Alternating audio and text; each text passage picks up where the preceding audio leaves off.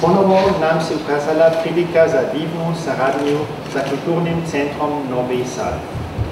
Ambasada Austrije i Austrijski kulturni forum, zahvaljujući ovakvoj saradnji u danima maja predstavljaju svoju kulturu u Novom Sadu.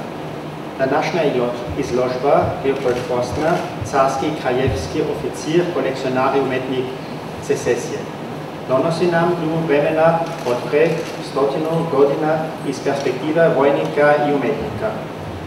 Koristim ovu priliku da se pre svega zahvalim gospodinu Weigelju kao domaćinju, a zatim i našim gostima iz Austrije, gospodinu Reinhold Kreter i gospodinu Christoph Benedikta.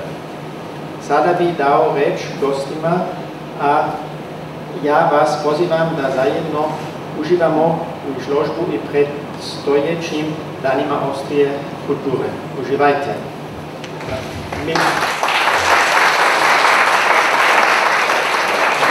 Maybe two more words. Yesterday we signed a bilateral agreement for the next 5 years between Austria and Serbia on culture, a working program on culture, science and education. Još samo tri reči. Juče je potpisan bilateralni sporazum između Austrije i Srbije u saradnji u kulturi, nauci i obrazovanju.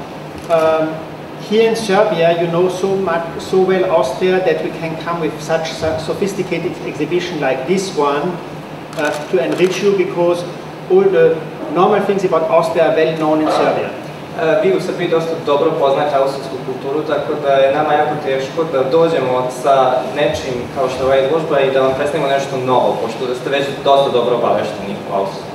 But on the other hand, Serbia is not enough known in Austria, so also the Austrian Cultural Forum is working hard to bring Serbian artists, Serbian culture and Serbian history to the Austrian public. S druge strane, Srbija nije toliko poznata u Austriji, tako da Austrijski kulturni forum radi na tome da dovede srpske umetnike, srpsku kulturu i srpsku istoriju u Austriju. In a time now that Serbia is candidate to the European Union, it is very important that our population knows Serbia well, to welcome Serbia as new member in a couple of years. U ovo vreme kada je Srbija kandidat za Evropsku uniju, bitno je da naša zemlja upozna vašu kulturu, da bismo vas dočekali kako treba. And I think really culture is the way to achieve to know each other. So that's all I wanted to say. I mislim da je kultura pravi način da se upoznamo, to je sve što sam želeo. And now please to our Austrian guest speakers.